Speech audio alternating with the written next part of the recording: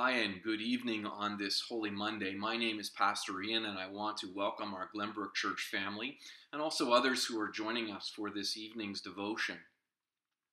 We're going to be taking a look this evening at John chapter 12. As Jesus nears Jerusalem, we are invited into the home of Mary, Martha, and Lazarus, who have put on a small dinner party for Jesus as the honored guest. We know that Jesus enjoyed the hospitality of this home on more than one occasion, but this is a special dinner party, not simply because Jesus is present, but Lazarus is present, recently raised from the dead. The recently empty place at the table is now filled again, and this brings joy to this family. It is a wonderful scene.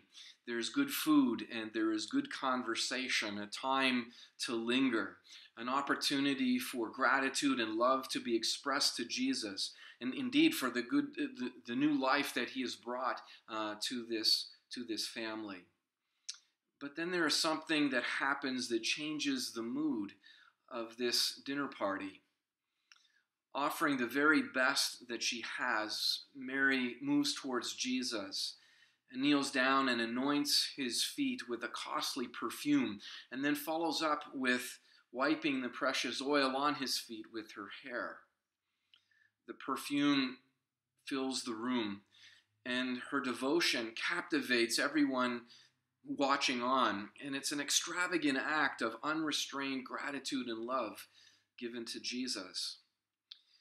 We can imagine the eating and the conversation diminishing down to silence as everyone watches. What are they thinking? What are they feeling? It's an awkward moment as Mary's devotion is visibly offered. But it is Judas who speaks up, and it is not because of the way that Mary is behaving, but it is because, in his opinion, it seems to be such a waste. The money that was used to purchase the perfume, well, as he says, it could have been given to the poor. Mary's extravagant act of love becomes a boardroom agenda. What the guests don't know is that Judas is more interested in dipping his hand into the treasury for his own purposes than any compassion for the poor. So suddenly the mood of the dinner party changes from one of celebration and thanksgiving to one of judgment and of conflict. And so what does Jesus do? What does Jesus say? Well, Jesus defends Mary's extravagant offering as beautiful, as appropriate, because even though it was given as a spontaneous act of loving devotion to him for something that he had done in the past, Jesus also interprets it as a prophetic action of what is going to happen in the future, and in particular, his coming death. Jesus says this as he looks around the room. He says, "Leave her alone. She bought it so that she might keep it for the day of my burial.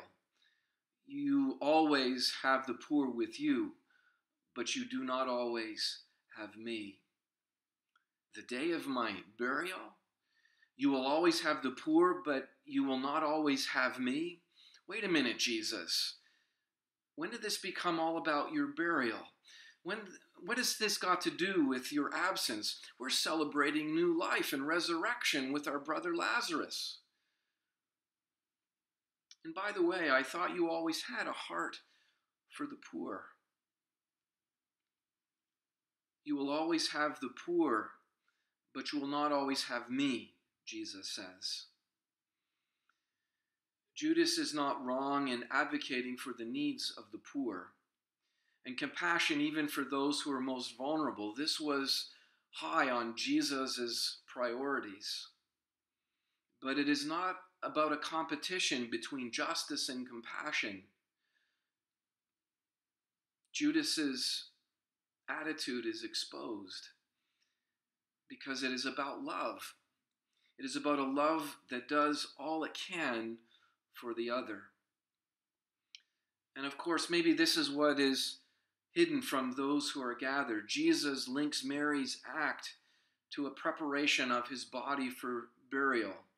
This meal foreshadows another meal in which bread is broken and a cup is given.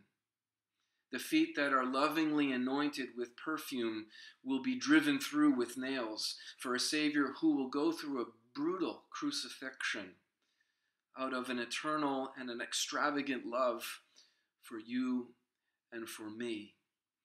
And it would cost much more than an expensive perfume. And so on this Holy Monday, we journey with Jesus towards Good Friday and Easter. And we are invited to this dinner party. We have all been invited to look on and to see extravagant love.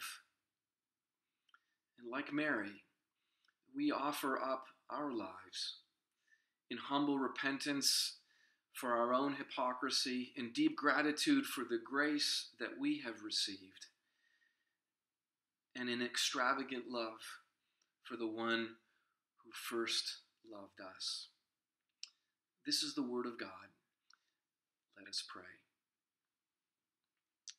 Our gracious and loving God, you are with us at all times and in all circumstances. We give to you our gratitude for your goodness and for the indwelling of your Holy Spirit.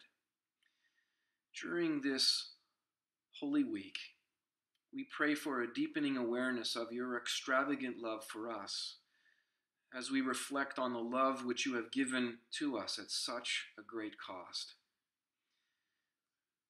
This evening we bring before you our needs and our concerns. We are at times short-sighted and self-centered. We are at times insensitive to those around us. We are quick to judge and to speak and slow to listen and to forgive. So we ask that you would forgive us and that you would heal us such that your love would enlighten our actions and our words.